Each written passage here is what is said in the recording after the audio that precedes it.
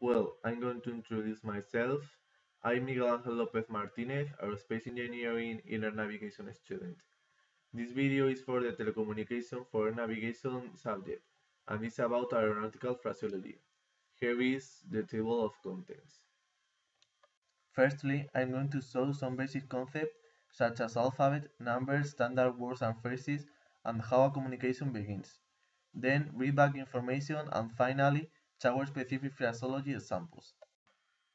To start with aeronautical phraseology, a key point is the aeronautical alphabet. We can see here Alpha, Bravo, Charlie, Delta, and so on and so forth. Moreover, numbers pronunciation is important because they differ from the usual numbers, like Naina. It is important in both letters and numbers that the sound should be the same whatever the speaker's natural language is. Said that, let's start with another basic concept in aeronautical communications. Once someone wants to transmit, it is necessary to say the destination station name, and then the name of the calling station. For example, if I am Alicante Tower and I want to speak to an Air France 325, Air France 325 Alicante Tower. Whenever possible, some standard words and phrases with a specific meaning must be used. Acknowledge is used to let know that the message is received and understood. Affirm, approve. Break indicates the separation between portions of the message, while break indicates the separation between two messages to different aircraft in a busy environment. Cancel, check, clear, confirm, correct, contact, correction, disregard is to consider that transmission as no sent. Go ahead. Monitor is like listen to a frequency. Negative. Out means that this exchange of transmission is ended and no response is expected. Over means that transmission is ended and I expect a response from you. Readback is repeat, recleared. Report is to pass the following information. Request is to wish something. Say again. Roger is like received. Will means will comply. Stand by, verify, speak slower. Words to eyes is used when communication is difficult and each word is repeated 2 times. How do you read means what is the readability of my transmission. Afterwards, I will use most of these standard words or phrases in some examples. There are some messages which readback is mandatory for the crew, like for example taxi level change, heading, speed, operative SSR instructions, frequency changes, transition levels, kind of radar service, BDF information, runway in use, routes or airways clearances, approach clearances, any clearance related to the runway, altimeter adjustments. Now I'm going to focus on tower-specific phraseology, and we are going to see different tower situations from the beginning. So let's start with departure information. If there are not AT services when the pilot requests airfield information, the controller answer is going to be runway, wind, temperature, visibility, and runway visibility range if necessary, and QNH. And the readback from the pilot should be runway and QNH. So let's see an example. Alicante Tower Air France 325 requests airfield information. Air France 325, runway 10, wind 130 degrees 05 knots, temperature 0 degree, dew point 090 degree, visibility KWK QNH 1001. Runway 10 QNH 1001 Air France 325. If there are AT services, the pilot says information alpha, the controller is going to change the ATIS information if there is a new one, and is going to tell the QNH. So let's see an example. Iberia 435 with information alpha. Iberia 435, monitor information Bravo QNH 995. Once the pilot requests ATC clearance, the controller should answer. Control station clears aircraft to a specific destination via flight plan route, a terminated standard departure, and squawk, and if necessary, slot. So let's see an example. Air France 325 requests ATC clearance. Alicante Control clears Air France 325 to destination Madrid Barajas via flight plan route after 1 Alpha standard departure, climb 5000 feet, squawk 6102, slot 1125. Madrid Barajas via flight plan route, Astro 115 standard departure, climb 5000 feet, squawk C103, slot 1125, Air France 325. Air France 325, ATC correct. On the stand, the pilot could request pushback, startup, or both. They can be approve at on discretion, negative, or unable. So let's see an example for each other. Alicante Tower, Iberia 251, on stand 31, request pushback and startup. Iberia 251, pushback and startup, approve at on discretion. EC 206, negative, expect 1 minute delay due to Cessna 112 taxiing behind you. Scandinavian 183, unable to approve clearance due to slot expired. Request a new slot. Once the pilot is ready to taxi, it's going to request taxi instructions. The controller should give instructions such as taxi to holding point via a specific route, the runway QNH, and in complex airport, more detailed instructions are needed. Air France 325, request taxi instructions. Air France 325, taxi to holding point Alpha 4 via Bravo Gate, runway 10 QNH 1001. Alpha 4 via Bravo, runway 10, QNH 1001, Air France 325. Once the aircraft is reaching the holding point, 3 different instructions will be done depending on the situation. Hold short, ready, line up and wait. Now we are going to see 4 different examples. Air France 325, reaching holding point, runway 10. Air France 325, hold short, runway 10 due to Boeing 737 on short final. Holding short, runway 10, Air France 325. Iberia 251, report ready for departure. EC 206, are you ready for immediate departure? Scandinavian 183, line up and wait, runway 10. Line up and wait, Scandinavian 183. So once the pilot is ready for departure, the controller is going to clear the aircraft for takeoff. It should be done by indicating the wind, QNH if necessary, then clear for takeoff and the runway. So now let's see an example. Air France 325, wind 180 degrees 05 knots, QNH 1011, clear for takeoff, runway 10. Clear for takeoff, runway 10, Air France 325. For an instrumental flight route arrival, the pilot is going to report his position, usually around 10 nautical miles on final, and is going to be cleared to ILS by the approach controller.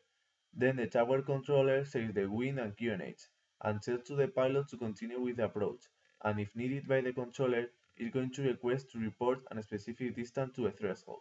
So now we are going to see an example. Egypt Air 153, Alicante Tower 10 miles final, clear ILS, runway 10. Egypt Air 153, wind 120 degrees 05 knots, QNH 1001, continue approach, report 5 miles final.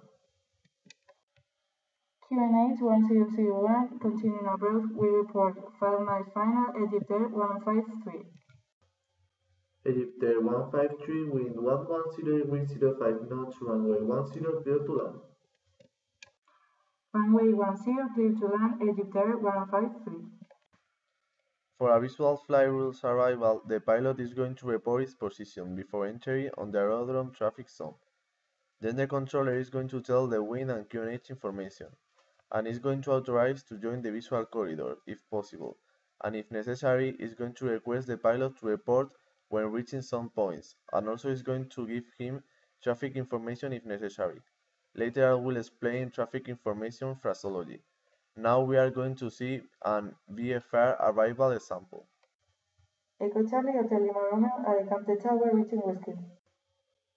Echo Charlie Hotel Lima Romeo, wind 110 degrees 06 knots, QNH 999, join visual corridor, report India and Sierra 1.